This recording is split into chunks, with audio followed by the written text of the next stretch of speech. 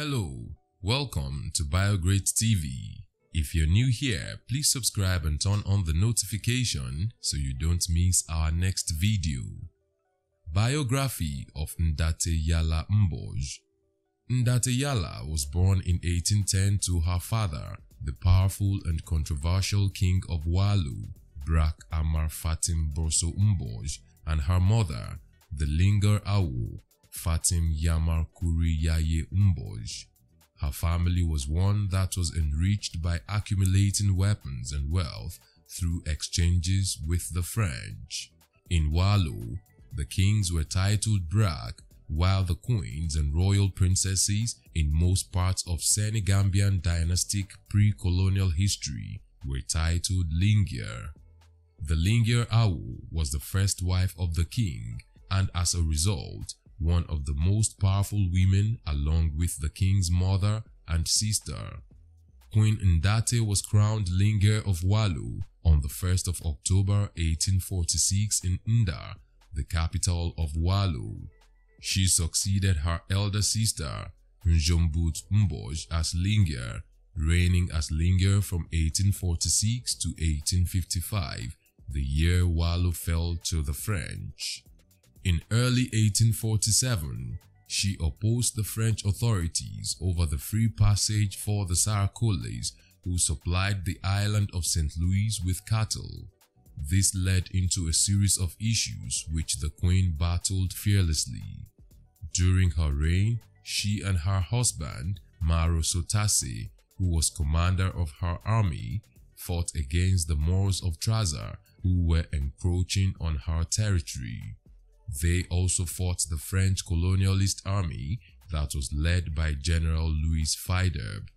Their years of tough resistance against colonization resulted in attacks between 1854 and 1855. During her reign, Waalo was the only kingdom that was truly led by a woman. Waalo was also close to St. Louis, a French stronghold, so Faidherbe planned to conquer it, so that if it fell, it would be the first of the Senegambian kingdoms to fall. It actually did. However, it didn't happen as easy as the French had thought. After months of battle, Borso and his wife refused to submit to the French invasion. They mobilized more forces in order to resist the French coalition army. Faidherbe responded by bringing new weaponry and 15,000 army personnel, some of whom he brought in from Algeria to supplement his forces. The French also brought in 400 horsemen under the command of Fils, the director of internal affairs at the time. As valiant as Borso was, he couldn't defeat the French with the army under his command. On the 25th of January 1855, at the Battle of Ndjeumbeut Mbodj, the French ravaged and destroyed Waalo. Borso and his warriors held firm and refused to submit. The queen too remained defiant as she received updates. On the 31st of January 1855, Faidherbe finally defeated the queen and gained control of Waalo.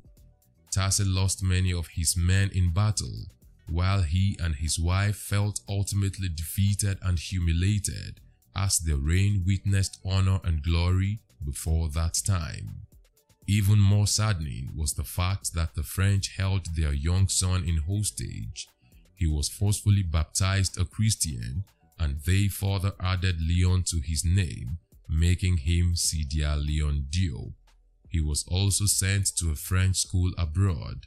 He later requested to return to his country, where he launched a campaign of attacks against the French. Queen Ndate eventually died in Dagana in 1860. There were various actions taken to immortalize her. In her honor, a statue was erected in Dagana. Queen Ndaté Yalla Mbodj, along with some other African heroines, remains recognized for playing vital roles in struggling for African liberation. Oral historians keep working effortlessly to immortalize their bravery.